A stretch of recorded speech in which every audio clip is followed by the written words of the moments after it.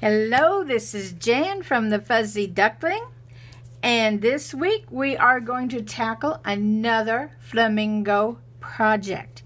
And this will be something totally new for the Fuzzy Duckling. Many years ago, I dabbled in watercolor. And you know, I just really didn't seem to get too far with it. That was actually in the days before that you could get on the internet, and that you could get all these fantastic tutorials and find out all kinds of information. The only thing available to me at the time was to go to the library and get books about watercolor.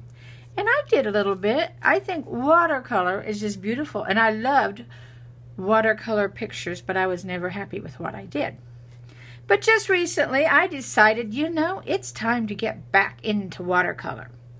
So we're going to have some projects coming up in the next few months that are strictly beginner watercolor pictures. So I do not claim to be a professional with watercolors, but they're an awful lot of fun.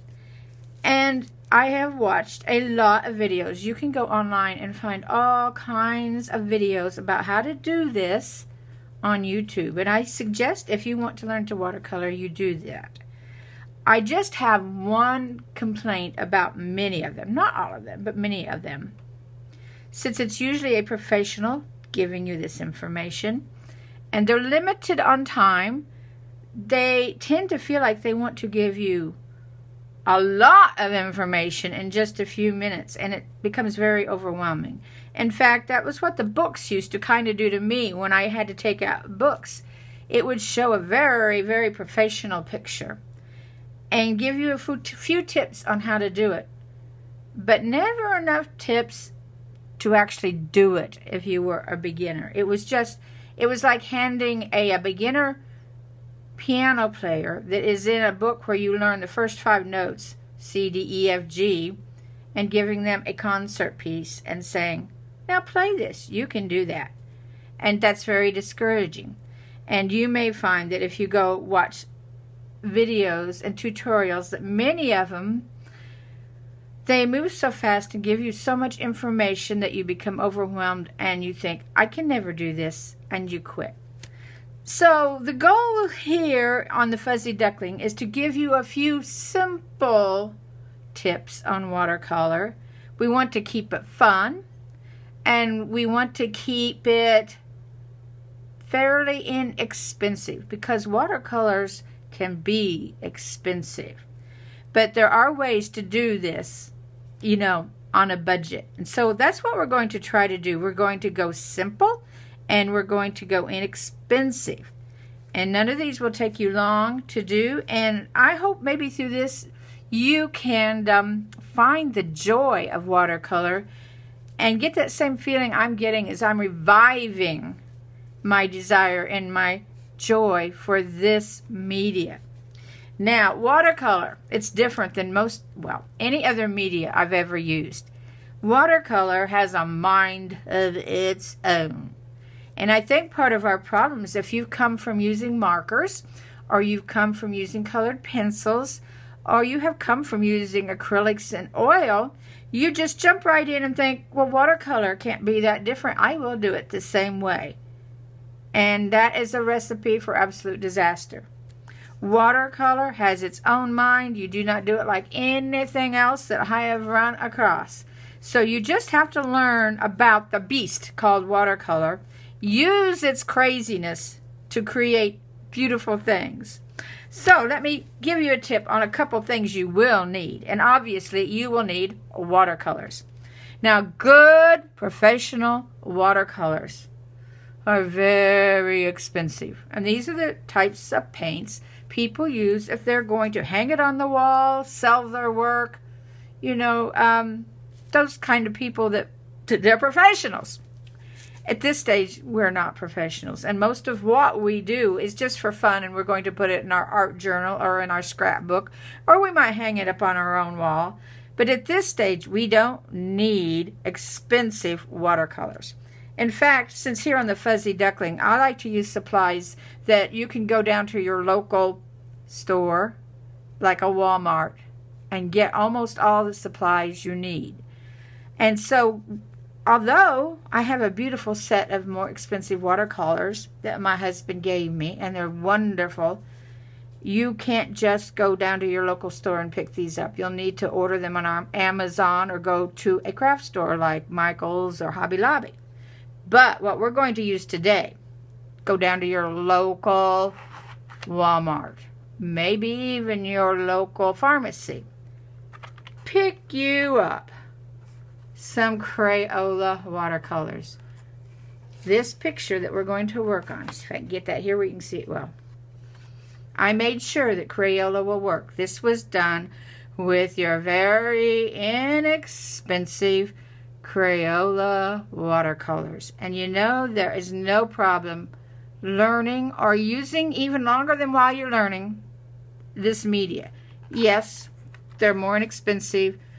There's not as much pigment in them as in your expensive watercolors. But they're wonderful to learn on, and they will do some wacky things because they are cheaper. But you know what?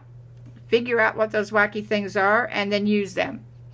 As you can see here, now this is to my inability somewhat. I have a few little streaks here. Now these dots I wanted there on purpose, and I don't even mind these streaks. This is a flamingo. He's standing in water. I don't care if it looks like. In fact, I planned for this to look like there's water all over. I wanted it to look like that. I did some techniques to make it look like that, which I'm going to show you. And they are super easy techniques. Anybody should be able to do this.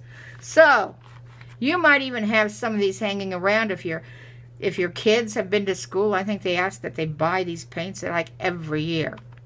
Now, I will say, some of your super cheap ones, and I haven't tried them all, I would suggest you just don't go to the dollar store and pick up a set for $1. This probably, I think, cost me $2 or $3 because this is a larger set. You don't have to get the large set. Some of them just have a single line of colors, and we can work with that. But at least get the Crayola brand because we know that works pretty well. Then you'll need some paper. And unfortunately, although I have done almost 100% of the art on the Fuzzy Duckling with printer paper because that's what people have on hand, that won't work well for watercolors. I don't know if you've ever spilled your coffee or spilled a Coke on printer paper, but if you have, you've seen what happens. It kind of turns to a wrinkled mush.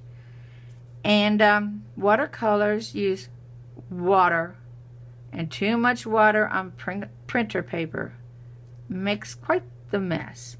So you will have to pick up some more heavy-duty paper. And there's two kinds you can get.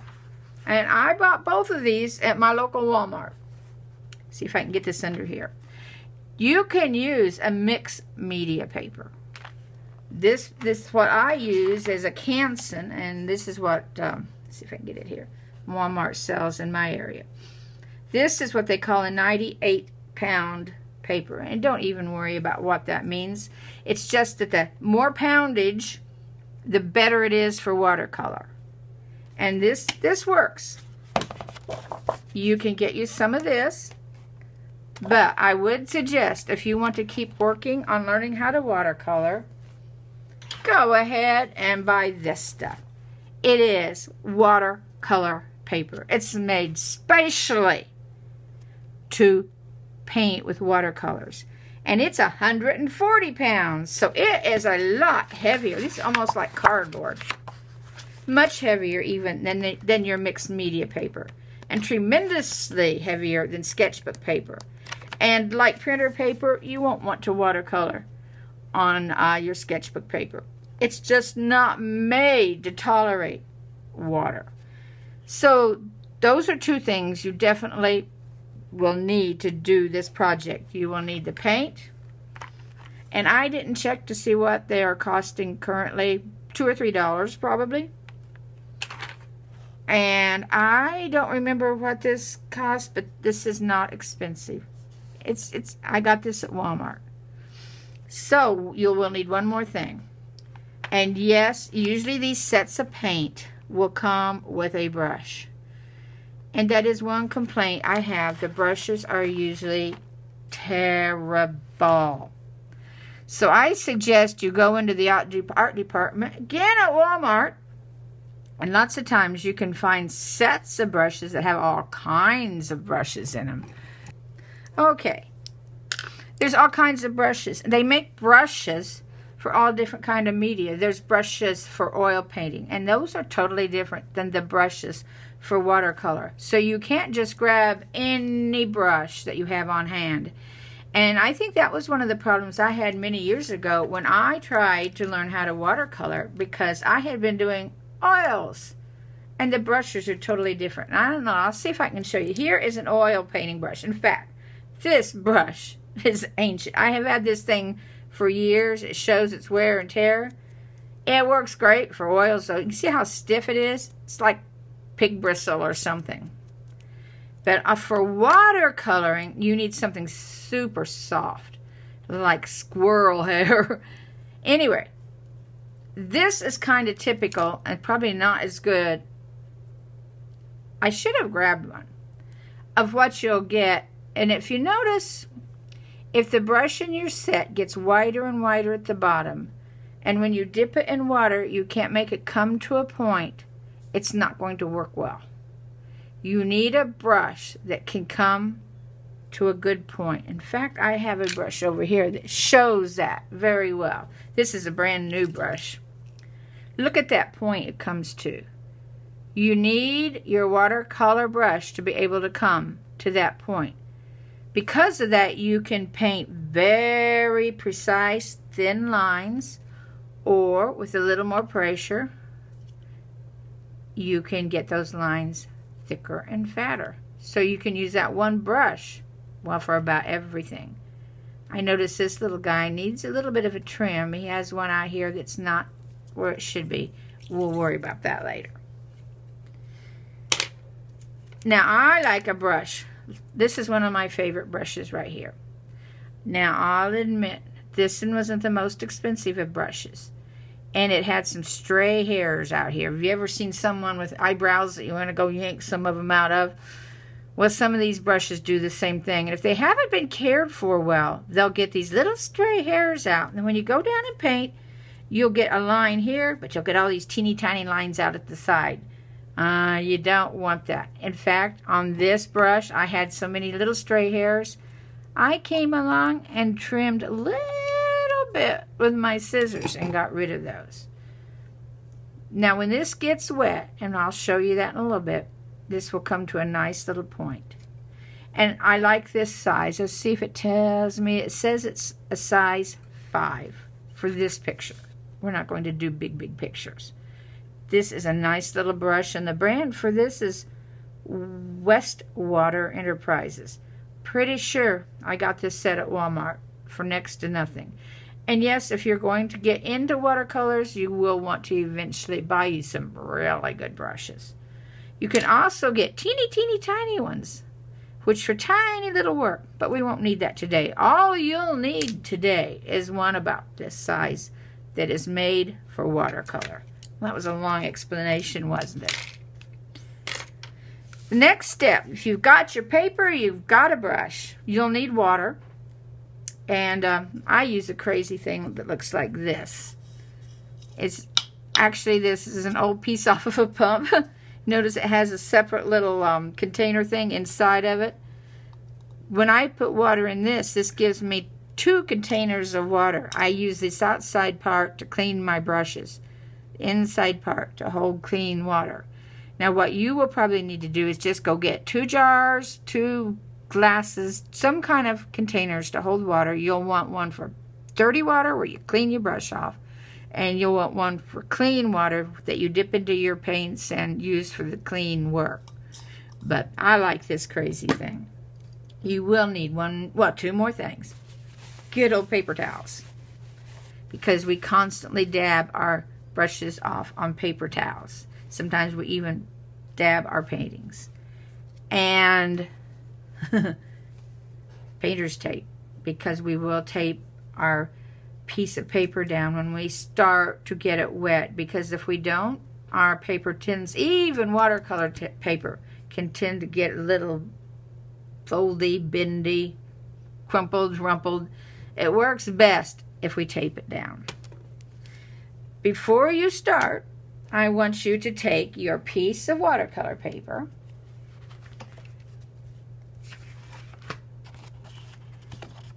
draw a line halfway across and halfway down. That will make 4 pieces that is 6 inches by 4.5 inches to do your pictures on.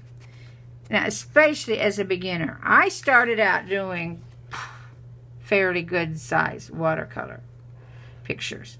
Nothing ever told me, cut these down and start smaller. And it takes a while to finish the big pictures. And there's techniques to learn on doing big patches of watercolor. And that's discouraging. Cut this into 4 pieces if you have this size of paper. And if you buy most watercolor pads, they will be about 9 by 12. Otherwise, you know, judge it by the piece of paper you have, how many pieces you should make this in. But at least get down to like a 4 by 6, or these are 4.5 by 6. And you'll get 4, obviously, out of every sheet of paper. Now, and again, take a look at this. This was done on a 4.5 by 6 inch piece of paper. And you can quickly get one of these done. And then, like I've been doing since I discovered this little trick of working on smaller pieces, you can sit down any time of the day and just do one right off and practice, or practice a technique. You're not wasting a lot of paper, you're not wasting a lot of watercolor paint, and you're not wasting your time. Just get a little spot where you can set up your paints and your papers and leave it there so that you can just sit down at any time. If you have 15 minutes, you can sit down and paint and practice. So, the first thing you need to do is, if you have not seen our How to Draw a Flamingo video, you might want to go there. Although this will probably be easy enough for you to do if you haven't. We're just going to draw the head and part of the neck of our flamingo instead of the whole bird. So this is really easy to draw. But if you go back, or you have done the Draw a Flamingo video, this will be especially easy for you. Set this aside. Now, I see we have gone, several minutes already. So I think we're going to stop here. This will be our part 1. And then we will take up how to draw our flamingo in part 2. So we'll be right back with part 2.